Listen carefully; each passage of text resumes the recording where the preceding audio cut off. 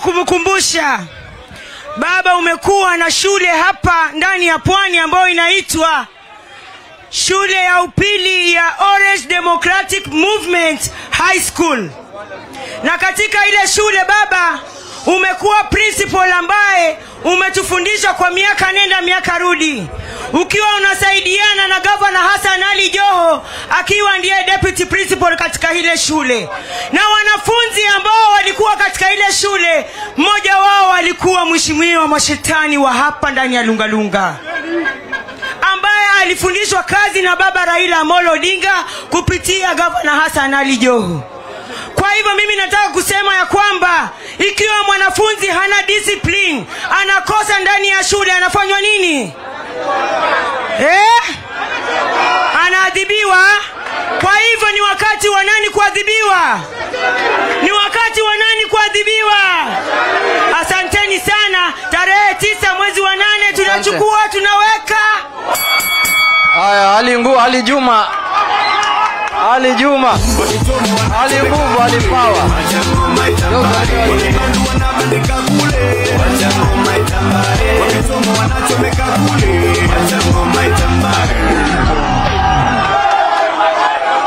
Wacha wasalimie. Wana Kwale hai. Wana Kwale hai.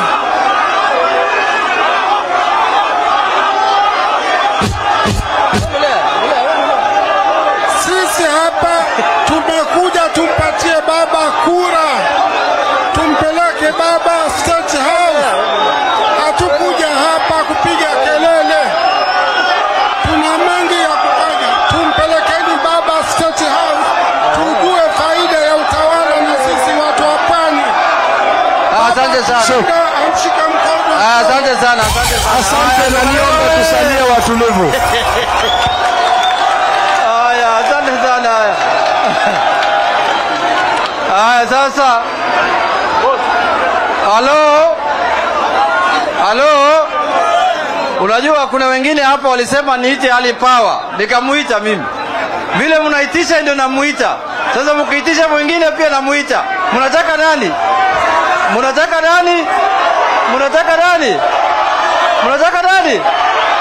Nani huyo? Haya, njoo basi, yule anaitwa yuko hapa. Haya, njoo basi. Niombe ngoja Spider. Haya. Tusalie watulivu wakati wanazungumza. Zungumza basi. Haya. Lungalunga oye! Leo tunataka tumwambie baba atoe shaka. Tunakwambia baba, tumekubariki. Wewe nenda katafute kura mali nyingine, lakini kama wanalungalunga sisi tumekubali. Kura zote tutaweka kwa kikapu yako. Kama ni wavuvi tutaweka kwenye kikapu, wakulima tutajaza kikapu, kina mama na wazee. Baba, jambo la mwisho nataka kukuambia. Kuna msichana mmoja umekuwa ukitongoza sana, miaka nenda miaka rudi. Huyo msichana wakati unampigia simu wanakupokonya simu, hawataki wewe uongee na huyo mwanamke. Huyo mwanamke akitaka kukuja kwako wanafichia yeye viatu. Huyo mwanamke akitaka kutoka kwa nyumba wanafunga mlango. Sasa nimepigiwa simu, nimesikia huyo mwanamke ameshaingia box. Na mwanamke mwenyewe ni nani?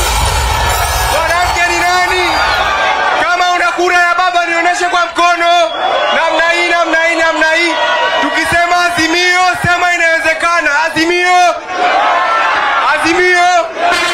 Nataka tuwape kwa Mungu sasa, tukule kiapo. Tuseme, wekeni mkono namna hii jamani, wekeni mkono kule nyuma. Sema, mimi mwana Lungalunga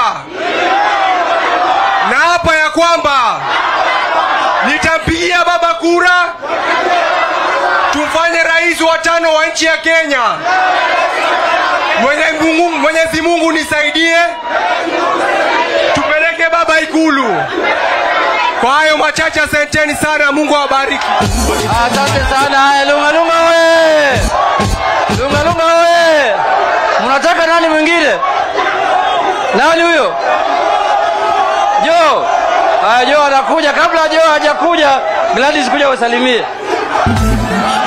Haya, tulia sasa, tulia sasa. Haya, tulia sasa. Lungalunga hoye!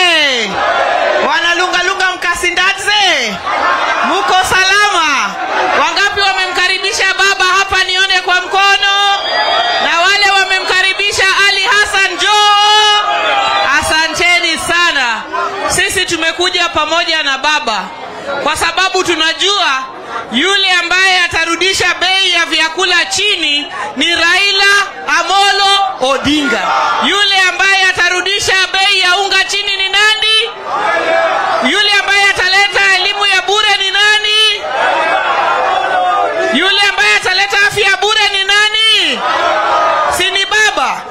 Sasa leo asubuhi nimeona wale walagai wako huko Meru wameita press conference. Juzi baba alisema katika BBI ya kwamba pesa ambazo zinakuja hapa Kwale yaongezwe yawe mpaka 35%. Ule Ruto na watu wake wakasema no, wakakataa. Sasa leo wako kwa press conference huko, wanasema watakuja pale bungeni waseme ya kwamba pesa ya ugatuzi ipelekwe juu, kwa sababu wanafanya PR na uongo na ulagai. Muongo mkubwa Kenya hii ni nani? Muongo mkubwa zaidi Kenya hii ni nani? Mwizi mkubwa zaidi Kenya hii ni nani? Ni wale ambao walikataa. Wao ndio walisema ushuru uwekwe katika petroli. Ruto mwenyewe ndiye alisema hivyo. Leo wako pale Meru anasema ya kwamba yeye anatengana na hiyo maneno. Muongo ama si muongo? Muongo ama si muongo? Wale wanasema Ruto ni muongo waweke mkono juu, na mimi nawatuma kwa ule mtu anaitwa Mashetani. Awachane nao waongo, awachane nao walagai, awachane na mambo ya wilbaro. Ninyi wapo watu hapa Mwangulu mnaweza toshea ndani ya wilbaro kweli? Mnaweza toshea ndani ya wilbaro kweli? Wangapi wanasema baba ndiye atakuwa rais wa 5 wa Jamhuri ya Kenya? Nione kwa mkono. Asanteni sana na Mungu awabariki. Asante sana mheshimiwa. Haya, kabla sijaita gavana, wacha niseme moja. Jambo la kwanza, watu wa lunga mwizi, nimesahau. Wacha niongee nikuite. Watu ya lunga, mimi nataka kuuliza hii swali. Mwizi ni mwizi ama ni nini? Mwizi ni mwizi. Na mwizi ni nani? Mwizi ni nani? Mwizi ni nani? Mwizi ni nani? Haya, hiyo tumeelewana. Jambo la pili, mimi nimesikia ya kwamba watu ya Ruto na watu ya Kenya Kwanza, sijui Kenya Kwisha, leo wakiongea huko Nairobi wakisema ya kwamba gharama ya maisha iko juu, gharama ya kuishi hapa Kenya iko juu. Mimi nataka kuuliza nyinyi swali moja. Mtu ambaye amekaa kwa serikali miaka 10, amekaa kama deputy president ya Kenya, ambaye alichukua kazi muhimu ambaye ya kufanyia wa Kenya, ambaye ameshindwa kuleta gharama ya maisha chini, anafaa afanye nini? Anafaa afanye nini? Anafaa afanye nini? Kama Ruto amekaa miaka 9 kwa serikali kama deputy president na ameshindwa kusaidia wa Kenya kwa kurudisha gharama ya maisha chini, si awachie nafasi sasa baba aingie ili asaidie sisi? Au sivyo? Au sivyo? Mimi nimeshangaa ya kwamba mtu ambaye amekaa kwa serikali na paka sasa hivi yako ndani ya serikali, bado hajatoka kwa serikali, gari anatembea nayo ni ya serikali, nyumba anaishi ndani yake ni ya serikali, chai ambayo anakunywa ni ya serikali, helikopta ambayo anatembea nayo alinunua nayo pesa ya wizi ya serikali, kila kitu ambayo anatumia paka viatu yake ni ya serikali. Anakuja hapa lunga Mwangulu kuambia watu ya lunga ya kwamba bei ya maisha iko juu sana. Sasa nani inafaa afanye hiyo kazi kama sio yeye? Maisha ya Wakenya imekuwa ngumu kwa sababu ya wizi. Kwa sababu ya wizi ambaye imeendeshwa hapa Kenya na mtu mmoja ambaye anaitwa William Ruto. Hiyo ni kweli ama si kweli? Kweli au si kweli? Mimi nataka kuambia nyinyi ya kwamba tofauti ya baba na William Ruto ni kama mchana na usiku. Kwa sababu mtu ambaye kazi yake ni kuiba mali ya wananchi, ukitaja jina ya corruption, ufisadi katika Kenya hii, jina ambaye inajitokeza ni jina ya Ruto. Na baba ni mtu ambaye ametetea wa Kenya paka akafungwa jela mwaka 9. Baba ndio amelete mambo ya multiparty. Yeye ndio amelete mambo ya ugatuzi, pesa itoke Nairobi kuja hapa mashinani. Yeye ametetea maisha yake yote wanyonge, ili wanyonge wapate haki yao. Yeye ametetea wa Kenya ili wapate maisha bora. lakini hakupewa nafasi. Hakupewa nafasi kwa sababu wale wezi hawataki mtu ambaye ataboresha maisha ya wananchi. Nyinyi watu ya Lungalunga mnampigia baba kura 2007, mmempigia 2013, mmempigia 2017, lakini wezi ambaye hawataki mtu ya kuboresha maisha ya watu, kura ya baba ikifika huko Nairobi wanafanya ukarabati. Lakini safari hii tumepata dawa yao. Dawa tumepata. Sitaki kusema dawa ni nini, lakini dawa ipo. Safari hii mtaona tarehe 9 Mungu akitufikisha kwa usalama, mtaona kama baba ataapishwa kama rais ya Jamhuri ya Kenya na maisha ya watu ya Lungalunga itabadilika. Mimi nimeshangaa na mbunge wenu kwa sababu mimi ndio kinara wa bunge huko. Anafuata mtu ambaye tabia yake ni ya kuiba mali ya wananchi. Na nyinyi watu ya Kwale mnajua vile mko na shida ya mashamba hapa. Si mnajua mko na shida ya mashamba hapa? Na mtu ambaye jina yake ya pili ni Arab Mashamba. Yeye anaitwa William Ruto, lakini ile jina anajulikana kwa mtaa ni Arab Mashamba. Sasa mwashetani akifuatana na Arab Mashamba, maana yake si ni kuja kuiba mashamba yenu hapa? Au sio? Au sio? Mwashetani asizungushe, asiharibu vichwa za watu hapa, kwa sababu watu ya hapa wanajua wanataka nini.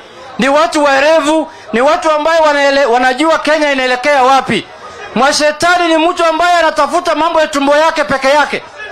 Yeye ndio anataka kuwe tajiri, yeye ndio anataka kule na wananchi ya Lungalunga wakufe na njaa. Mtakubali hayo? Wangapi wanasema hawatakubali hayo? Watu ya Lungalunga, kama mnataka maisha yetu kama Wakenya ibadilike, kama mnataka tukue na uongozi bora katika nchi yetu, kama mnataka watoto wetu wasome kwa njia safi, kama mnataka tupate afya bora katika nchi yetu, suluhisho ni moja peke yake. Suluhisho ni kuchagua baba Raila Amolo. Raila Amolo. Wangapi wanasema watapigia baba kura? Nione kwa mkono, nione kwa mkono tafadhali. Sasa nataka kuchukua nafasi hii kualika deputy party leader wetu wa ODM ambaye ni kiongozi shupavu kutoka hapa Pwani, ambaye anaitwa 001 Hassan. Kwanza iko Masai hajaongea. Unajua sisi baba anatembea na jamii yote ya Kenya. Anatembea na Mudigo, anatembea na Mugiriama, anatembea na Masai pia. Masai iko hapa. Masai kuja zungumza, anaitwa Senator Olekina kutoka Narok. Watu wa Lungalunga hamjambo. Anda suba kwa Masai. Mimi leo baba nataka kuzungumza na hawa watu wa Lungalunga. Na ningeomba watu wa Lungalunga munipe masikio. Mkinipa masikio mtaona ya kwamba suluhu yenyu ni baba Raila Amolo Odinga.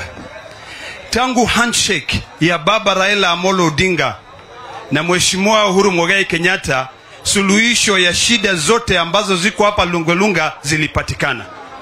Leo hii niliwaona wale watu ambao walienda kushikana na wale wafisadi, Musalia Mudavadi akisema ya kwamba serikali kuu ikatwe bajeti yake ikatwe bilioni 400. Watu wa Lungalunga juzi Januari, Mheshimiwa Rais kwa sababu ya handshake alitumana ili ile daraja yenyu ya Mwachande ianze kujengwe, na akasema iwekwe milioni 548. Je, hawa watu wakichukua hiyo pesa ya national government mtapata hiyo daraja? Mtapata hiyo daraja? Wacha niwaeleze kitu kimoja ambaye hamuelezangwi. Ile mashida zote ambazo mnazo hapa, mashida ya mashamba, serikali ya Raila Amolo Odinga itatatua hiyo mashida, kwa sababu nyinyi wenyewe mnajua wale watu ambao waliletanga hiyo shida. Wale watu ambao walileta hiyo shida hata wengine ni watoto wenyu. Hapo mwanzo kulikuwa na mmoja ambaye alitafuta kiti ya useneta mkamkataza. Rais akamhurumia, akampa yeye awe nini ambassador, na yeye ndiye alisign rights zenyu zote akapeana. Ni kweli ama si kweli? Mimi nataka niwaombe. Mimi leo wakati nimekuja kabla ndege ijatua hapa, nimemuomba yule pilot azunguke hapa kidogo nione ile boma ya ng'ombe ambaye iko hapa katikati. Na ndio watu wa Lungalunga mmeshikana na hawa Masai, mnafanya kazi pamoja ili muweze kuuza nini? Ng'ombe. Je, niwaulize, watu ambaye hawana shughuli na nyinyi wakiweza kuja hapa, mtu ambaye akisema hawa ni watu wadogo, mimi siwezi kwenda kukutana na hao, kweli hawa watu watawasaidia nyinyi muendelee na kazi yenu? Mimi nataka kuwanyenyekea leo niwaambia kwamba hawa watu ni wafisadi. Leo nimesikia huyu Mudavadi akizungumza, na Mudavadi unajua mimi amenishangaza leo jameni. Amesema ya kwamba ati watapeleka pesa zingine nyingi kwa county, na hao juzi ndio walikuwa mbele wakisema angusheni BBI. Wanajaribu kufikiria sisi ni mafala, hatujui ni idea yetu, wanajaribu kuiba. Je, nyinyi kweli watu wa Lungalunga mtakubali watu ambaye hawakuwa na hiyo idea wakuja wadanganya ni yao sasa? They are playing what we call populist politics. Na hata unfortunately hatuwezi kuwapatia nafasi waweze kufanya nini? Kuja kuingia katika serikalini, kwa sababu wakiingia wataenda kufanya nini? Kuiba. Mimi naomba kitu kimoja, hii mashida yote ambaye tuko nayo hii Kenya, shida ya watu wa Lungalunga ya mashamba, suluhisho ni nani? Ni Raila Amolo Odinga. Shida yenu yote ya uchumi yenu, hata gavana wenyu hapa, mimi ndawaambia ukweli, mimi nikuwa katika Senate, niko katika ile kamati ya kuchunguza pesa venye zinatumika. Macontractors wengi ambaye ni hapa Lungalunga, ni hapa Kwale, hawajai lipo pesa yao. Ndio unaona nyinyi hampati anything ya kuweza kuwasaidia. Mimi nataka kuwanyenyekea na kuwaomba sasa, wakati umefika tuondoe umaskini. Baba amekuja akasema atawahakikisha ya kwamba shilingi 6,000 iko kwa mifukoni mwenyu kila mwaka. Sio ni kitu ya kusaidia? Ndio ule ako chini aweze kufanya nini? Kupanda. Ya pili, baba amesema anasikia uchungu sana ikuwa mtu kama mimi Senator Olekina, nikiwa mgonjwa nitakwenda hospitali na nitibiwe kule na nilipe na insurance, na nyinyi hamuna. Akasema wewe Olekina, wewe na huyu kijana mdogo ambaye ako hapa, ile healthcare, baba care, nyinyi ndio wati mtakuwa naye ikiwa sawa. Na sio ni mzuri? Hii kazi ya maharambee tumesema hatutaki tena. Ama namna gani? Ni wangapi wanataka harambee hapa? Hebu nionyeshe ni wangapi watafurahia na baba care, muinue mkono kabisa. Baba care ni kuhakikisha ya kwamba kuwa mgonjwa unatibiwa bila kulipa ndururu yoyote. Ya mwisho, baba anajaribu kumaliza kitu ambaye inaitwa tribalism in this country. Ndipasa unaona ndio hawa Masai ambaye wako hapa wanaleta ng'ombe yao, wanatoka huko Loitoktok wanakuja mpaka hapa Lungalunga kuuza ng'ombe. Mnazungumza nao lugha moja, wanao wasichana wenyu. Sio kabila imeisha? Wacha niongee na hawa Masai kidogo, junaona ni wengi sana. Waye ko lo Masai loti ende, o loti ende. Kide jopo kin ora ko ngani lolo ne ba share Raila Amolo Odinga na gedia. Amuni nyaga loreti yok abig yok atwa serikali. Nendo ningoki amuka dolta na ado. Ama namna gani? Ito ningo. Enjo mungangi tienti agar Masai po kin peme waga shogwa na gidi moruo. Ya mwisho kabisa, tafadhalini watu wa Lungalunga wale wameketi kule, Mungu amefungua njia ndefu, na hii njia ndefu ni ya kumaliza umaskini, na amelete baba Raila Amolo Odinga amalize hiyo maskini. Inueni mkono wote mseme nyinyi mtapatia baba kura. Tafadhalini wote. Haya, asanteni na Mungu awabariki. Haya, asante sana Mheshimiwa Olekina. Sasa ni wakati wa gavana. Gavana 0 Hassan Ali Joho. Maisha ni yangu, wewe shughulika na yako, napendeza kwangu, wewe shughulika na kwako, mimi si kwa Mungu, si kwa Mungu. Haya, wana Lungalunga, salamu alaikum.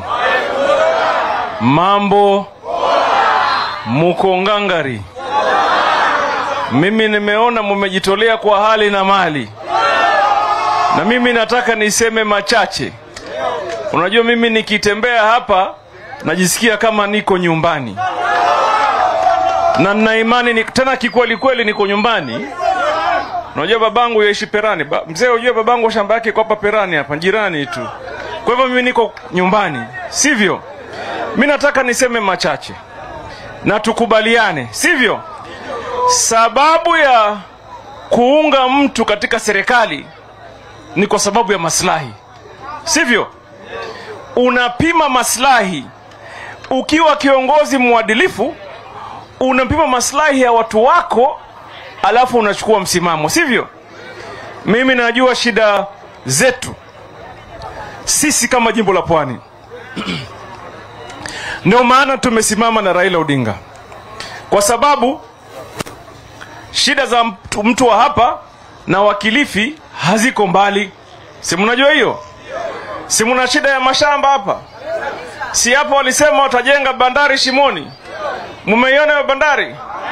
Na ikijengwa hata mtapewa nyinyi.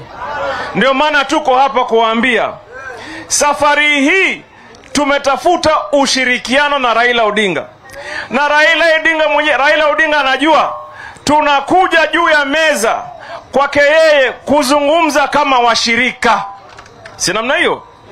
Wakipanga twapanga, wakisema twasema, wakipiga meza tutapiga meza, kwa sababu meza ya Raila Odinga sisi wengine tutakaa kwa hiyo meza. Na tukikaa kwa hiyo meza, mambo muhimu lazima yapiganiwe. Na mimi husema kila siku, mnajua mimi hupenda kusema ukweli Hata ukiangalia mambo ya mashamba, huwezi kuona mahali kwengine kokote katika taifa letu mara umesikia mkurupuko wa watu kuvunjiwa mashamba isipokuwa kwetu Pwani. Ni kweli si kweli? Mara mwaletewa notice tu, mwambie hii shamba si yenu. Mimi mambo haya usiyasikii kwengine, na lazima tuyapige vita kikamilifu.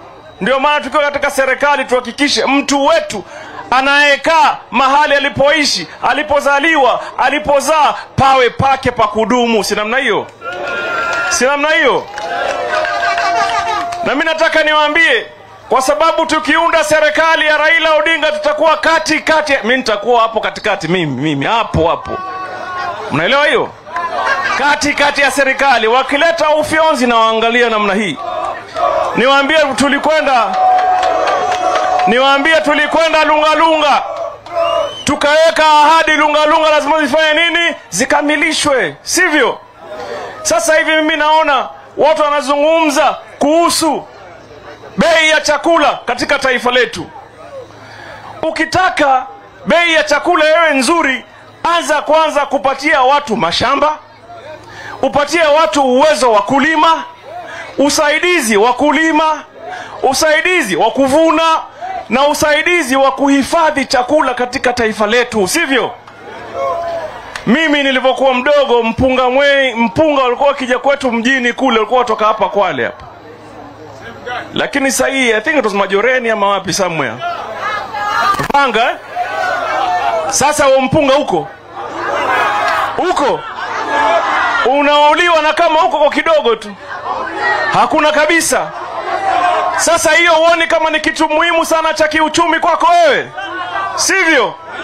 Ndio maana mimi nataka niwaambie wanalungalunga, tusibebwe kiholela kisiasa. Safari hii makubaliano yetu na Raila Amolo Odinga kwamba maslahi ya watu wa Pwani yatabaki kwanza wapi? Pwani. Tumekubaliana bandari ikijengwa iwe bandari ya watu wa hapa kwenu. Wakianza kuajiri waanze na watu wa Lungalunga, waingie Msambweni, waingie Matuga, waingie Kinango, alafu wavuke waje kwengine. Si namna hiyo? Si namna hiyo? Alafu pia rasilimali inayotoka hapo ibaki wapi? Hapa kwanza. Ama namna gani? Sio mtu ambaye anakuja hapa kutupatia ahadi ambaye hata moja. Mimi nawauliza nyinyi, mnamjua William Ruto nyinyi? Mnamuona tu hivi. Nawauliza, kuna ahadi yoyote ambaye alitoa mkaiona ameifanya kweli? Iko ahadi? Alikuja hapa kufungua police station, hata polisi ya kuleta. Wacha ya pesa. Si alikuja hapa, alifungua police station, alileta polisi. Ahadi pia ya kufanya vitu vidogo hawezi. Leo anawaambia nyinyi ati atawapatia sijui hile. Ametoa promise mpaka nimembadilisha jina. Siku hizi anaitwa Mr. Promise, my friend. anaitwa nani? Mr. Promise. Tumepiga hesabu, mimi na Junet tumekaa tukaandika hesabu. Alitoa ahadi tukawa tunazimonitor tu. Ahadi zake mpaka saa hizi zimepita trilioni 3. Wewe unajua trilioni 3 ni ngapi? Unajua trilioni 1 ni pesa ngapi? Milioni 1 ni milioni ni 1000 mara ngapi? Mara 1000. Bilioni 1 ni milioni mara ngapi? 1000. Trilioni 1 ni bilioni 1 mara ngapi? 1000. Jamaa amejisahau, ametembea ahadi. Tukipiga hesabu zimefita budget ya kitaifa, atazifanya namna gani? Anatubeba ufala, atubeba si ufala. Tutakubali sisi? Na mimi nataka niwaambie watu wa Kwale, nyinyi ni washirika wakubwa wa Raila Odinga.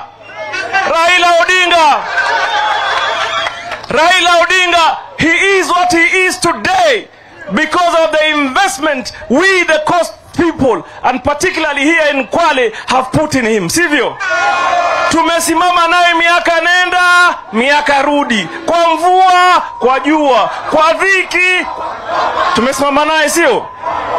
Tumekuwa naye miaka hayo yote. Kuanzia marehemu babake paka yeye tumekuwa kama mshirika wetu. Na mimi nawaambia, nikiwaambia kitu naona mbali, nimepima, nikaangalia, nikaona kama iko wakati Raila Odinga amekaribia urais. Hapa hivi tuona ni huu sasa. Mmesikia hiyo? Kama iko wakati amekaribia urais lini? Hiusa. Sasa nyinyi yote mmeweka, mtaiwacha iende hivi hivi? Mtakubali? Mutiwe fitina alafu iende hivi hivi, mtakubali hayo? Mtakubali hayo? Mtasimama na baba? Mtasimama na baba? Mtahakikisha tarehe 9 mwezi wa 8 rais wa 5 ni Raila Amolo Odinga? Tumekubaliana. Hebu nionyeshane kwa mkono paka kule nyuma, paka kule kwenye hema. Mimi nimeona hapa watu wengi washindana, and this tells you that the confidence ambaye iko kwa chama chetu cha ODM na uongozi wetu wa Raila Odinga ni mkubwa sana. Tumekubaliana paka hapo. Tutaenda sambamba. Wale watakuja tutawasikiza. Wakileta doo tutakula. Ama namna gani? Wakileta, lakini kura ni kwa nani? Na mimi nawaambia nyinyi watu wa Pwani, mimi namuunga mkono Raila Odinga. Nimemuunga miaka hayo yote na nitamuunga paka atakapo mwenyewe aseme basi. Lakini na mimi namtime. Baba ajue hiyo. Namfanya nini? Namtime. Aingie urais, anyoroshe njia, aiweke nywe, akimaliza urais wake mimi niko hapo na ungojea my friend. Ama mjaelewa hiyo? Aingie, atengeneze njia, anyoroshe nchi, aweke nchi nywe, akimaliza tu niko hapo nyuma yake na mtime. Hata mimi naweza kuwa rais wa taifa hili. Si namna hiyo? And this is the most important message to you. Kwa sababu hata huyo Lekina, hata huyo Junet, anybody can be the president of the Republic of Kenya. But what we need today is to ensure we fight by all means to elect Raila Odinga to be president, so he can bring a country that for all of us is what we call level playing field. Hata ukitoka jamii ndogo uwe na nafasi ya kitaifa, kwa sababu tumebeba bendera la azimio la umoja. Tumeelewana? Ndio usiniangalie mimi nimetoka Pwani ukasema niko uniangalie kama Mkenya. Tumekubaliana? Ukiangalia Ledama uangalie kama Mkenya. Ukiangalia Junet Mohamed kama Mkenya. Ukimwangalia Gladys Wanga kama nini? Mkenya. Na hiyo ndoto inaweza kupatikana tu wakati Raila Odinga ameingia Ikulu na amenyoresha njia. Si namna hiyo? Ama haiwezekani hiyo? Yawezekana, haiwezekani? Ndio wewe pia hapa ukisoma, ukijitetea kidogo, ukipanda, uwe na nafasi ya uwakilishi hususan katika uongozi katika taifa letu. Tumekubaliana hapo? Tumekubaliana? Ndio bei za vyakula vishuke, elimu isonge mbele, watoto wetu wapate ajira, mashamba yetu yasiporwe, na yaroporwa yarudishwe wapi? Nyumbani, sivyo? Tumekubaliana hapo? iko haja ya kurudi hapa tena? Sisi mumemaliza kazi, sio? Nyinyi wote mtakuwa wanajeshi wa baba. Tumekubaliana wale ambao watakuwa wanajeshi wa baba waonyeshe mkono namna hii, namna hii.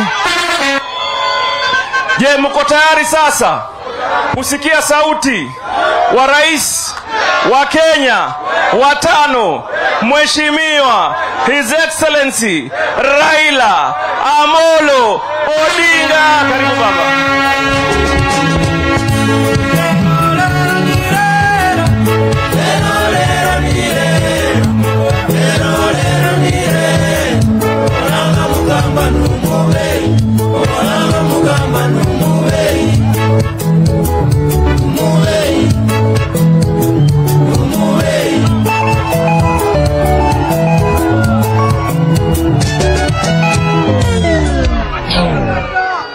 Haya.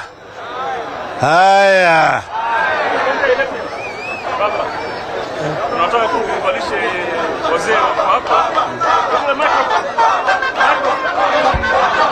Haya baba, kuna wazee wetu wa hapa wanasema wanajua jina lako la hapa. DJ vipi wewe? Wanajua jina lako la hapa ni Gakweli. Umekuja na jeans lakini uvae nguo ya Gakweli sasa. Ulipanda mlima Kenya, leo unapanda mlima Zombo. Mzee Raila Amolo Odinga aliyepanda mlima Kenya leo anapanda mlima Zombo, opposite ya mkono kulia. Ukiangalia vile ulivyopanda mlima Kenya ndivyo utapanda mlima Zombo. Kwale, Lungalunga, tunahakikisha mlima Zombo wamepanda, na ndiye ambaye atakuwa rais wa Kenya wa 5 kati ya Kenya. Asante.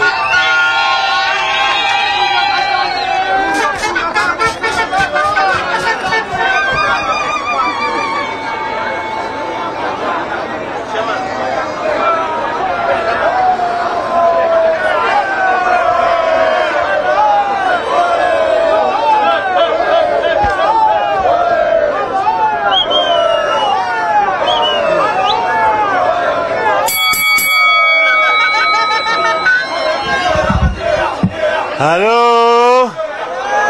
Halo. Amizi Simbilani. Amizi Simbilani. Mazo. Mazo. Mai. Mai. Asanteni. Baba amerudi. Baba amerudi. Leo mpaka mnijue mimi naitwa Gakweli. Hiyo ndio dimani ya Kidigo. Manake mnajua marehemu Jaramogi Oginga Odinga na mzee Bambaulo ambaye alikuwa ni mzee wa Wadigo, walikata chale ya Kidigo, walikata damu wakaunganisha, wakawa kama mandugu. Na mimi nikachukuliwa na marehemu mzee Digalo mpaka kanipeleka mimi ndani ya kaya. Mimi nimeshaingia kayani huko. Sasa tunaingia tunasema hodi hodi tuaja. Hodi hodi tuaja. Baadaye mimi nikapewa jina ya Gakweli. Kwa hivyo mimi ni Mdigo, sio? Mimi nimejua sana sheria na mila ya Kimijikenda. Najua upande hii ya Kwale kuna Wadigo na Waduruma. Nikivuka reli niende pande lingine kuna Wagiriama, kuna Wachonyi, kuna Warabai, kuna Waribe, Wakambe, Wakauma, Wajibana. Sio? Kwa hivyo mimi nikija hapa mimi nakuja kama mmoja wenu. Na vile Gavana Joho amesema tumesimama pamoja tangu wakati ile ingine. Kila mara kwa mara uchaguzi kija mnanipiga mimi kura hapa karibu 100%. Kura yenu hapa inanyesha kama mvua. Sio? Lakini ikifika kule Nairobi inafanywa ukarabati. Sasa nyinyi mmechoka? Mmechoka? Mnataka kuendelea? Hata baba hajachoka. Baba hajachoka. niko tayari kutembea na nyinyi. Mko tayari vijana? Na mama je? Mko tayari? Hakika tutatembea pamoja. Swala nyeti hapa sasa sisi tunajua. Yale nabaki tu ni ya kutimiza. Nani hajui ya kwamba kuna shida ya maji hapa? Nani hajui? Sisi tunajua. Na sisi nani hajui ya kwamba kuna shida ya mashamba hapa? Nani hajui? Sinajua na suluhisho vile vile sisi tuko nazo. Mambo ya uvuvi. Sisi tunajua. Miundo msingi. Iwe ni barabara, iwe ni stima na kadhalika. Sisi tunajua zote. Mambo ya upande ya elimu ya watoto na shida ambayo inapatikana. Yote tunajua. Chale ambayo inabaki ni suluhu peke yake.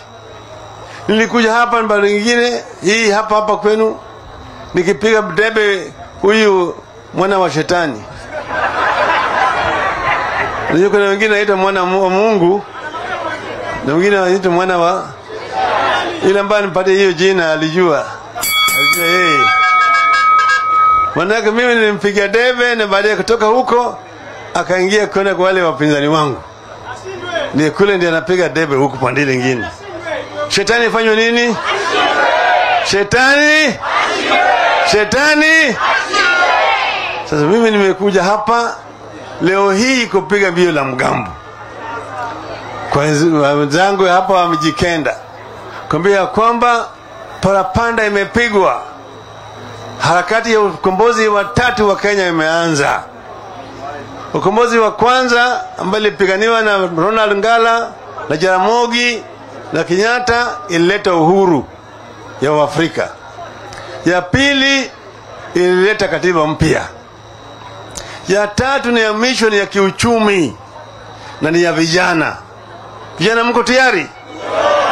Mko tayari? Kwa hivyo hii sio tu ati uchaguzi kutoka uhuru anatoka na mwingine aingie huko, lakini hii tunataka iwe ni mapinduzi ya kiuchumi. Ili tubadilisha uchumi wetu. Tukabiliana na wale maadui 3 makubwa ya watu wetu. Ugonjwa, ujinga, umaskini. Sio? Na utawala mbaya ya kidhuluma na kimabavu. Haya ndiyo maadui wetu, sio? Sivyo? Ndio sababu sisi tunasema sisi tuko na mpango ya kufanya haya. Kwanza tumesema tunataka kwanza na mambo ya elimu. Tunataka kupigana na ujinga. Tumesema kila mtoto ambaye amezaliwa kwa taifa letu, hata kama wazazi hawana pesa, atapata fursa sawa kuanzia nursery, primary, secondary, tertiary mpaka chuo kikuu. Sawa sawa? Kulingana na kipawa chake. Hiyo mtoto atapata nafasi hiyo. Akimaliza kuelimisha, natakana apate kazi ya maana. Pale ambaye anaweza kubadilisha hali yake ya maisha. Apate utajiri, sio? Sio kazi ya kusukuma wheelbarrow. Kazi ya wheelbarrow mnataka? Mnakataa? Ngoma nakataa wheelbarrow nione kwa mkono. Tunataka watu wetu wafanye kazi wa maana. Ndio sababu tumesema tunataka kujenga viwanda hapa. Ile mazao yanatoka kwa kilimo zifanyiwe inaitwa value addition, processing. Ili wakulima waweze kupata haki yao kulingana na jasho yao. Sawa? Na vile vile tumesema kwa upande mwingine, upande hii ya uvuvi, nataka kuleta uvuvi wa sasa. Kwanza tutaki mambo ya watu wale wa nini, wale watu wa wa marine kusumbua wavuvi wetu. Lakini tunataka kufanya uvuvi ya kisasa vile wanafanya kule Namibia. Tunajenga kiwanda hapo Shimoni ambayo inatengeneza barafu. Meli zinaingia ndani ya bahari huko ndani, maji mengi. Inakuja na samaki mingi zaidi. Hapo sasa inakuwa kiwanda pale ambayo imewekwa. Wamama na vijana wanapata kazi mingi zaidi hapo, maelfu na maelfu. Hiyo samaki inatolewa hapa, inaingia kwa ndege, inaenda Ulaya, inaenda Australia, inaenda Amerika na kadhalika. Tunaweza kufanya haya na tutafanya hapa Shimoni. Shimoni tunajenga ile bandari kubwa ambayo meli zingine zitakuja hapa Shimoni. Tunaelewana vizuri? Hiyo kazi itaanza mwaka ujao. Naingia ofisi mwezi wa Agosti, na kuanzia mwaka ujao kazi ya ujenzi ya bandari itakuwa inaendelea. Sawa? Yale matasema tutachimba hapa mabwawa makubwa, bwawa ya kuvuna maji ya mvua. Wakati ile mvua inanyesha, tunavuna hiyo maji, ili kama sasa kwa kiangazi imekuja, maji yuko ya kutosha ya kutumisha wananchi. Nyingine tunatumia kunyonyesha mashamba zetu. Sawa sawa? Maji tutaleta aidha ile nyingine kutoka kule Mzima Spring tutaleta hapa. Hatutaki kuona kama wakina mama wanahangaika kutembea mbali kutafuta maji. Hiyo itakwisha. Na hiyo ni ahadi. Tutaweza. Alafu pande ya barabara hizi zingine ambazo zinajengwa hapa, mimi ndio nilizichora nikiwa waziri wa barabara na ujenzi. Lakini nataka kutoka hapa Lungalunga unaenda moja kwa moja mpaka Kinango, ndio ingie mpaka kule Samburu unaelekea Nairobi. Sawa? Tunataka stima ingie kwa maboma ya watu wetu. Stima inaweza kuingia na kwa bei ya nafuu. Bei ya stima tutarudisha chini. Imepanda juu tu kwa sababu ya wale walanguzi ambao wanamaliza pesa zetu. Wanaiba, ndio bei gharama ya miradi inaenda juu vile nimeenda juu. Lakini tutaregesha, tutarudi chini. Leo nimesikia ati wanatoa statement ati deni imeenda juu zaidi. Hiyo deni wao wamepandisha. Lakini sisi tuna dawa ya kutibu hiyo deni. Na utambia Bwana Mudavadi, wajana haya maneno, wewe mwenyewe ulipokuwa waziri wa fedha ulipandisha hiyo deni. Wewe toka hapo huna suluhu. Wacha baba na watu yake waingie pale. Wataleta tofauti. Hakuna haja ya kupiga kelele tu kumbweka na mbweka kama umbwa. Pale ati ni gharama iko juu. Nchi gani ambayo haina deni? Deni kila mtu anakopa pesa, lakini mpaka uwe na njia ya kulipa hiyo deni. Hiyo ndio tulikuwa nayo. Sasa mimi tumesema upande ya kazi tunataka kuzalisha kazi sawa sawa, ili vijana wetu wapate ajira mzuri, na wale ambao wanataka kuanzisha biashara yao watapata mkopo kutoka kwa serikali, hazina ya serikali, na hawalipi chochote mpaka baada ya miaka 7.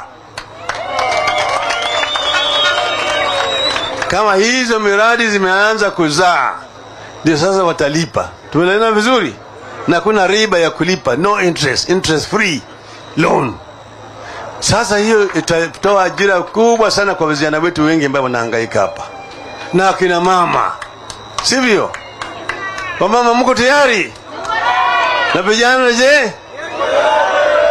Tumesema hiyo ni njia ya kupigana na mambo ya ufukara. Kuna wale wamama wengine ambao ni wajane, mabwana yao walifariki, wamebaki yeye ndio baba, yeye ndio mama. Kuna wamama wengine aliolewa lakini wakatalakiana, kapeana talaka. Bwana ametoka, ameoa bibi nyingine, amewacha yeye na watoto. Kuna mwingine alidanganywa na kijana, mimi nakupenda sana, nitakuoa. Lakini sasa hii tuendelee kufanya kazi. Kafanya kazi, kijana akamtoroka. Sasa amebaki na watoto. Hawa mama wanapata shida mingi zaidi, na hata hawa watoto wanapata shida kwa elimu. Watapata msaada kutoka kwa serikali.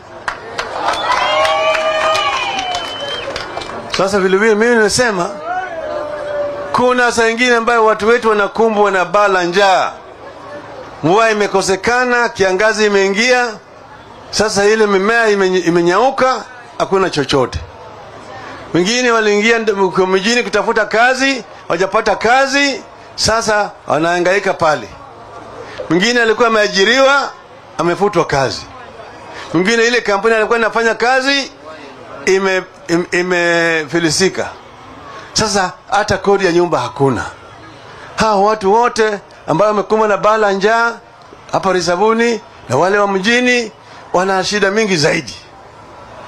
Tutafanya bila nafanyika kule Marekani na kule Ulaya na kule Misri, kule Brazili. Kuna mpango inaitwa Social Protection Fund.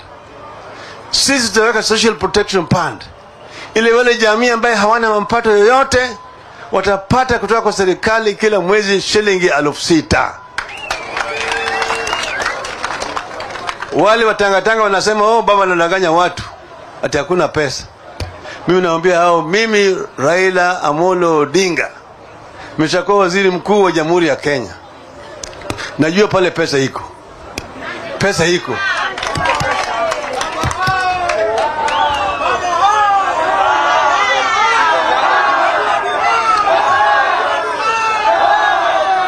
Sasa mimi najua pale hawa jamaa pale ambao wanaingia naye, wanapenya naye kwenye hazina zetu, wanatoboa, alafu wanaiba pesa zetu. Mimi najua hawa watu, si mnawajua? Sasa ile wanaingia, yeye ni membamba kama sindano. Baada ya mwaka moja, miaka mbili, amefura kama kupe. Si mnawajua hawa? Mimi najua siri yao. Nitaziba hizo mianya zote. Nitakuwa na pesa ya kutosha ya kulipa kumudu hii mpango. Sawa sawa? Kwa hivyo mimi nimwambia jamaa, nyinyi wacheni mimi, hii ni ahadi. Hii si maneno matupu. Ahadi ni nini? Mimi na hakika hii maneno tutaweza kufanya vizuri zaidi. Ona jamaa amechaiba pesa yenu, ameweka kule mahali, anachota na magunia, anakuja naye. Ata mimi nataka kufanya rambi kwa vijana. Vijana hapa nataka kufanya rambi 5,000,000. Rambi kwa kundi ya kina mama 5,000,000. Ati basi ya shule ile 10,000,000. Ameingia kwa kanisa. Sasa yeye anakuwa Mkristo hata kushinda yule kasisi. Kwanza akiomba wanasema fungulieni Mathayo sura 5 namba 2 inasema nini? Sasa anasema huyu askofu hana gari, 10,000,000. Kila mwezi jamaa hutumia shilingi 1,100,000. Lakini mshahara yake ni 2,000,000 peke yake. Hiyo nyingine anatoa wapi? Wapi? Na mwizi ni nani? Mwizi ni nani? Si mnawajua? Si mnawajua? Siri yao sisi tunajua. Hao watu hawezi kuleta mabadiliko kwa taifa letu. Hawa kazi yao ni kuiba tu mali yetu. Hii mnawajua. Wanasema ati baba ni mradi. Ati baba ni mradi ya serikali. Ati baba anaweza mradi ya Uhuru. Baba anaweza kuwa mradi ya mtu? Naweza? Kwanza yeye ambaye anasema mimi mradi, mimi niliajiri yeye kama waziri yangu. Niweka yeye waziri ya kilimo. Si niweka yeye waziri wa kilimo. Akaenda kaiba mahindi huko. Nikamfuta kazi. Kibaki akamuokoa. Sio? Baadaye mimi nikapeleka yeye kwa upande ya elimu ya juu. Huyu mwingine Mudavadi alikuwa naibu wangu, alikuwa naibu wa waziri mkuu. Uhuru alikuwa naibu wangu, naibu wa waziri mkuu, yeye alikuwa naibu wangu. Nianza kwa mradi wake? Naweza kwa mradi wake? Hapana, mimi ni miradi ya wananchi.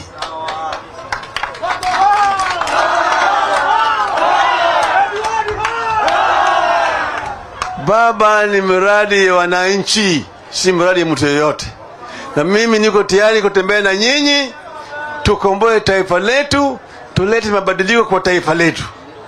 Na nyinyi mtaanza kuhesabu baada ya tarehe 9 ya mwezi hii wa 8, mtahesabu siku 100 ya kwanza. Alamu first 100 days of the Baba's government. Ni nini amefanya? Sawa? Kwa hivyo hiyo serikali haitakuwa inalala. Miaka 5 tutakuwa kila siku tunahesabu. Tumefanya nini leo? kesho tutafanya nini na kesho kutwa, na mtaona kama maisha yenu yanabadilika. Kwa hivyo hii ni mapinduzi. Mko tayari? Mko tayari? Wenzangu wa Mijikenda, mko tayari? Baba yuko tayari kutembea na nyinyi. Nataka vijana wawe tayari na wamama. Nataka vijana na kina mama na wazee wale wanajeshi wa baba. Mko tayari? Mwanajeshi wa baba mpaka uwe na bunduki na risasi. Bunduki ni kitambulisho, risasi ni kura. Sawa? Mko tayari? Tarehe 9 mwezi wa 8 alfajiri, baba kama amiri jeshi mkuu atatoa amri kwa jeshi yake. Atasema forward march, about turn, fire, fire, fire, vijana fire, vijana fire, vijana fire, wamama fire, wamama fire. Asanteni sana, asanteni sana.